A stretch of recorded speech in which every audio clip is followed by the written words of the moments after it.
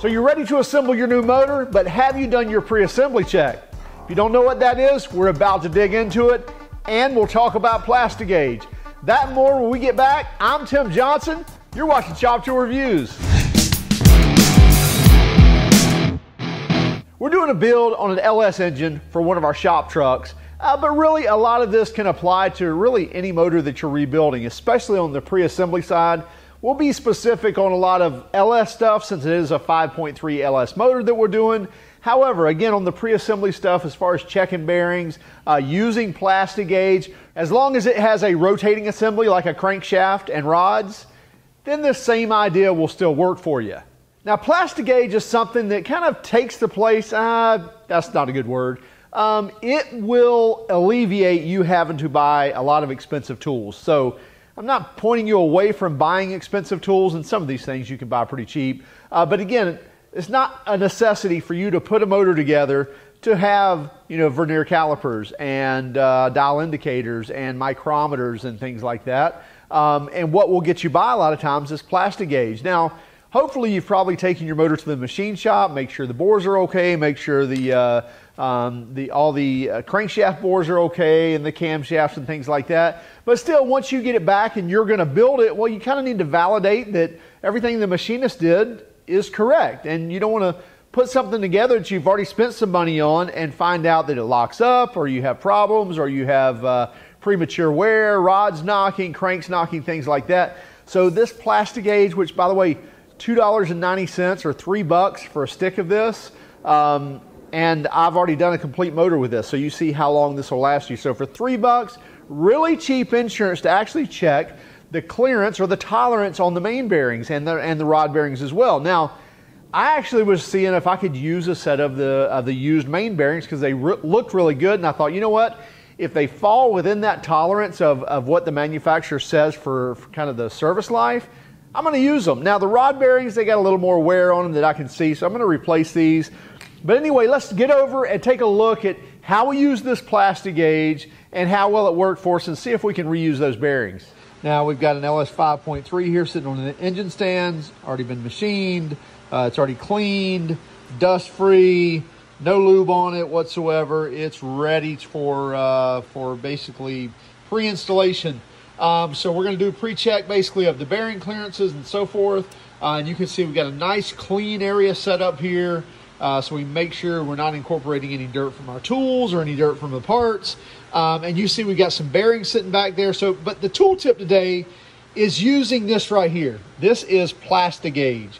If you haven't ever used it, really cool product. If you're a machinist, you probably have a lot of tools like this, vernier calipers and dial indicators, bore sizing tools, or bore indicators, micrometers, all sorts of typically high dollar tools that you probably and may not have. Well, that's maybe, let's say, the best way to do things. The second best way is to just kind of validate, and by the way, the Plastigage can validate what's going on with your measurements as well, because with your measuring tools, you're going to measure the basically diameter of the main journals, diameter of the rod journals, and then measure the bore of the main caps and so forth. But the Plastigage we're going to use with the bearings, and it's going to validate whether we're in spec or not, or whether we're in tolerance of what the factory says is acceptable for lubricating this engine. So again, we've got our bearings laid out. And by the way, I'm trying to see if I can use my old used bearings. I know you're probably saying, what in the world? 40, 50, 60, $100, you can have brand new bearings. I know, I absolutely know. But I'm just checking something, and I'll let you know at the end. But anyway, I've got a set of used bearings back there. I've got my Plastigage there. I've got the main caps back here. I've got the block here. So let's go ahead and throw this thing together real quick. And let's use that Plastigage to see what those tolerances look like on these existing used bearings. I've already got my center thrust bearing in there, thrust half. And then I'm going to put my other mains in. And by the way, show you real quick to make sure you don't mess up. The block, the main half that goes in the block looks like this because it's got a hole for that oil galley there. And the other side of the other half of the main does not. So this is going to go on the cap side, and you can see, and then your little groove there is going to fit as well as in this groove. So I'm gonna line up this edge here, and then we can push this one down. Make sure it gets nice and square in there. And by the way, you don't want any lube, and you want to make sure this is clean, clean, clean. If you need to, take you some brake cleaner, say take you some acetone, some lacquer thinner, whatever your favorite solvent is, and actually use it to clean these and clean the back halves of the bearings if you haven't done so.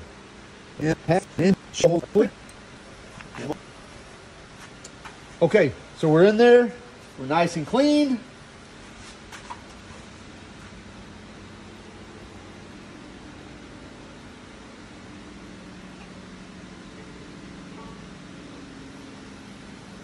Be careful when you're setting this in, and you do not want to rotate this.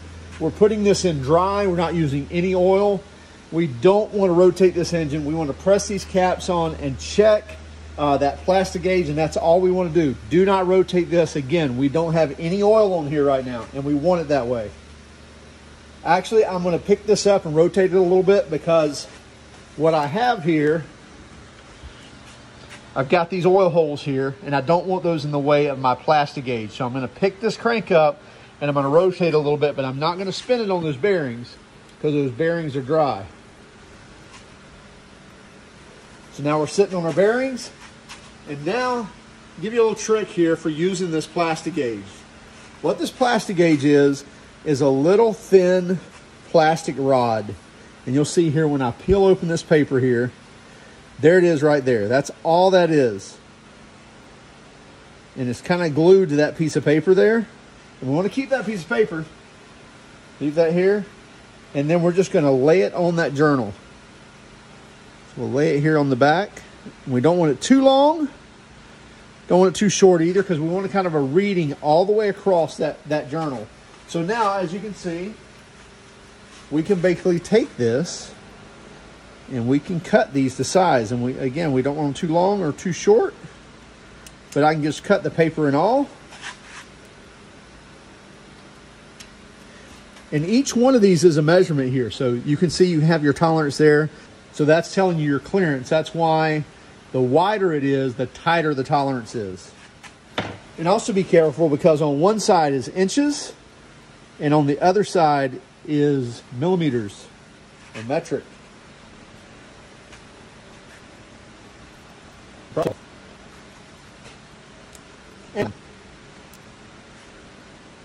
Okay, got all 5 in there. 1, 2, 3, 4, and 5. Then we're going to take our mains, and by the way, on an LS, really easy, already numbered for you. So number 1, 2, 3, 4, and 5, just like before.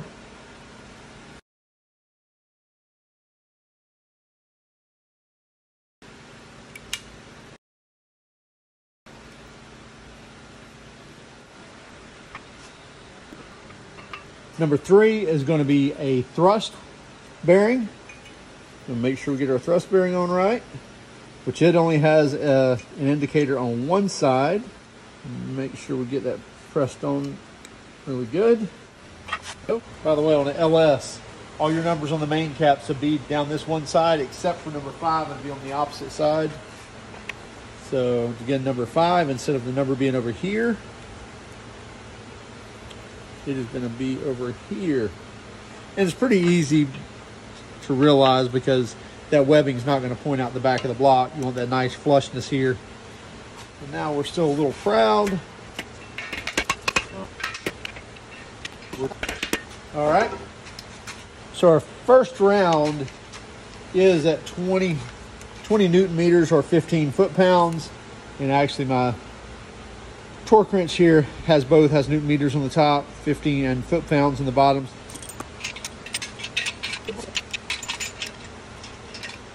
Go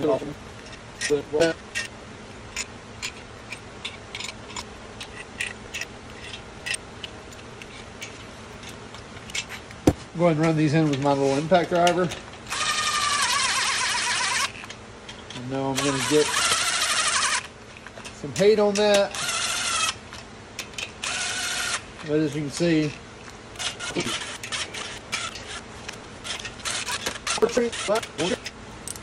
I'm gonna torque these all at 15 foot-pounds.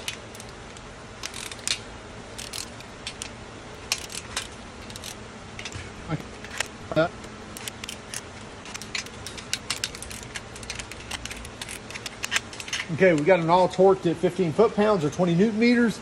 Now there are side 10mm bolts that go in the side webs of the main caps, but I'm not worried about those. I know, again, we're going to have some haters that say you have to do that. You don't. It's not going to change our torquing or basically checking the clearance on these caps. Yes, it helps the strength with the rotating assembly, but it's not helping right here or not hurting right here either. Now, since these are torque to yield bolts, the inners get additional 80 degrees now that they're set at 20 Newton meters or at 15 foot-pounds. The inners get 80 degrees additional rotation and the outers get 51 degrees additional rotation. So we're on the inner, that needs to get to 80 degrees. So, by the way, make sure you're not touching your journals of your crankshaft. And so,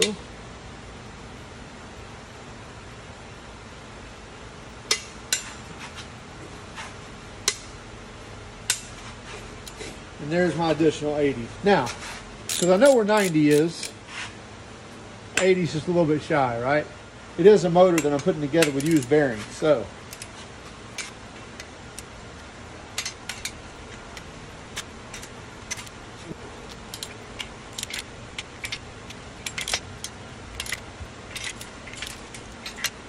So now they're all torqued.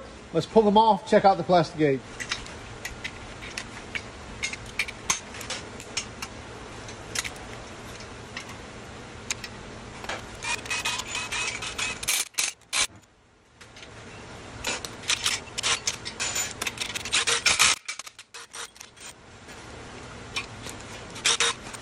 Okay, so let's take out these mains and see. By the way, sometimes LSs can be a pain. They make a puller for these, but you'll take a 3/8 bar and go back to here, to this pad, and go back here.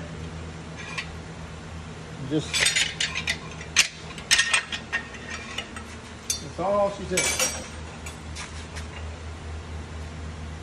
And so you see a little bit of an impression here, and you also see an impression, sorry for the wild ride, right there as well. And so that's what we'll be taking a measurement of. So we'll set this up right here, and we'll see here, a little wider than about 2 thousandths clearance. So we're well within spec.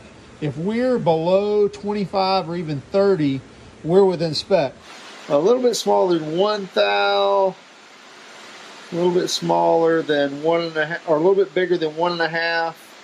I'd say we're between 1.5 and 2 thousandths all the way across. So we're still well within factory spec for these main bearings. And by the way, these are 300,000 miles on.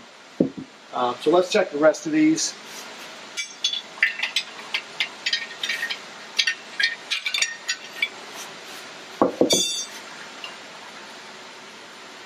Looks about the same here. So again, we're a little bit smaller than 1, right about 1.5, between 1.5 and 2 thousandths.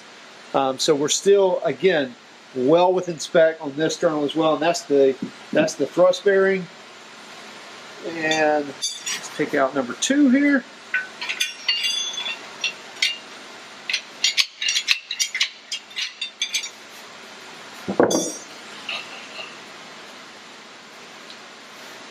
Still looking good.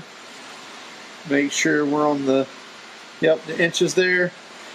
So not 1, again, looks a little bit larger than 1.5. So 1.5 to 2 thousandths is where we're at on that. So all of them between 1.5 and 2 thousandths, which again, puts us well within spec, or well within tolerance to reuse these bearings.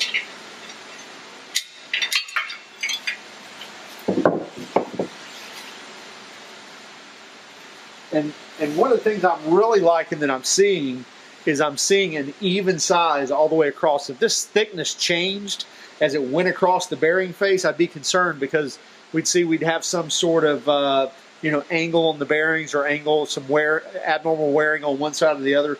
But that's a nice, even, uniform thickness across. Again, that's less than 2/1000 clearance, but right about 1.5 thousandths clearance on that. And then we'll check the rear.